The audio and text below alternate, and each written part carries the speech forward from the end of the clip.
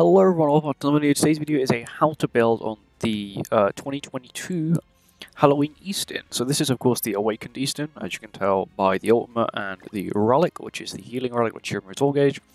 But she has been recently added to the latest anniversary, and I thought I'd do a how to build for her because I pulled her. So let's get into her stats. So her stats, she is more of a support backline character. So her stats don't really need to be that high. She has decent crit resistance, I give her that. Really high recovery rate for some reason. But everything else is very low pierce and resistance, meaning that she would get obliterated by 90% of the meta nowadays. But of course, as I said, she's mainly a support character, so it doesn't really matter about her substats at all.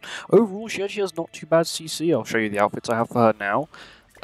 You know, missing a weapon, and I've got all the edge gears. So yeah, she's got decent CC, bear in mind the gear she actually has on. Her ultimate, Flood, it's okay. Of course, she's not actually built for damage, so Flood isn't really that impactful, especially when she's not meant for DPS.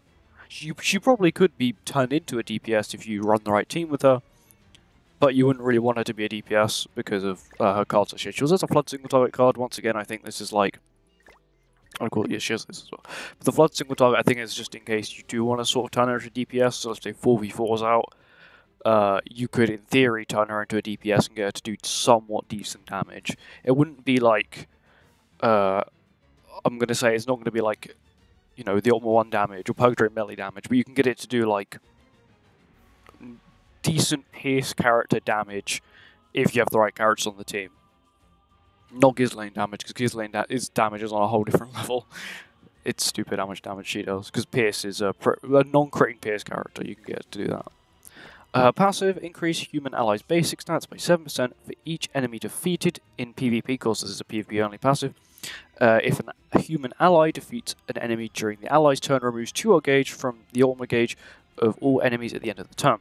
So, why this is so broken? So, there are 3 characters that have a passive or an ability like this. You've got Gerhid, which is her relic that does the exact same effect, apart from it only does this if the enemy is defeated, the human... sorry, yeah, it's pretty much if you defeat an enemy, the Gerhid's one is not race tied, so if anyone defeats an enemy, it lowers to 2 gauge at the end of the turn, which is pretty useful, especially if you're versing Suicide Liz or Blue Fraldrin.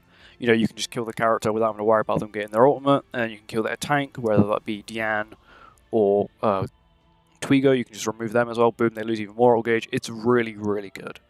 The other one is Athena, who of course is a collaboration character, so she's not the easiest. She hasn't been out since 2021, so that'll be 2 years this year, which is quite a big gap in between. So she is probably the current best. Let's say you start playing during the Jobless Reincarnated collaboration, and you wanted, and let's say you pulled her. You've got Rudius, you've got I'm gonna say you've got Red Excalibur Arthur, and you were lucky enough to pull the ultimate one. You've got a very good human team there. You've got Rudius, you'll of course be a DPS. You've got Escanor, that's going to be probably your primary DPS. You've got Arthur for the HP buff as well as damage increase, as well as a taunt character to ensure that your other 2 characters can survive, because the other 2 are a little squishy. Talking about Purgatory melees and other stuff like that, they can be pretty squishy. And of course, if you have her in the back as well, 7% basic stats, let's just say it's counted as really 3 times, because the 4th one you're killing the enemies, so it doesn't really count. Also, revives don't count as well. It's actually you kill a Goddess Liz, you don't get 7% basic stats, you just trigger the revive, which of course then you have to kill her again to actually get the basic stat increase. But overall, I think her passive being set to humans only is okay, because there's only one catastrophe that isn't humans, and that's Camilla. And from what they've shown us, Camilla's never going to be meta. I think it's because she's a transformation character. They've decided to just scrap her whole... She could be good in PvP, unless, of course, they make an Awakened version of Camilla, which she's still needing of an Awakened version. There are, I'm pretty sure, Shin... Who else? Roxy recently got one. Actually, let me check. Well, that's on attributes, characteristics. So, it's pretty much... I think it's just Camilla.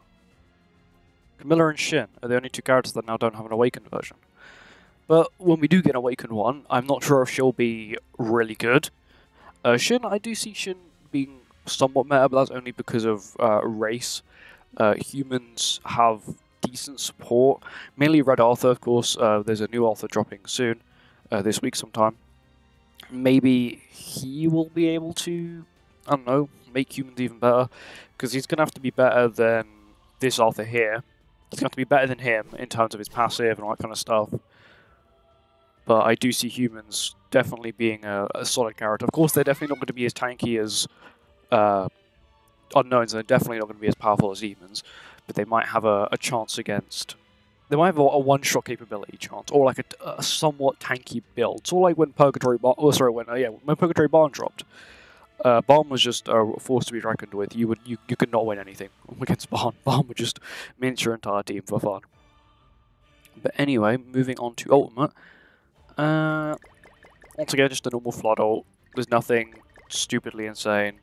No, like 6/6 stupid broken effect like Rupture or something like that. It's just a normal Ultimate.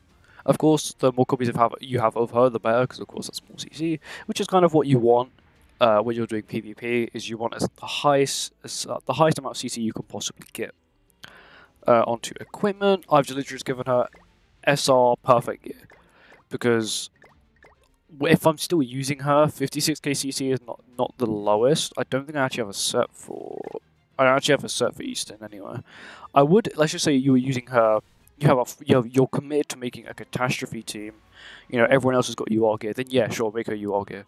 Because then that makes sense, because you already put the investment into other characters on that team. But unless she becomes meta breaking, I don't see the point of giving her UR gear, or unless she has a really good purpose, or she is very exclusive.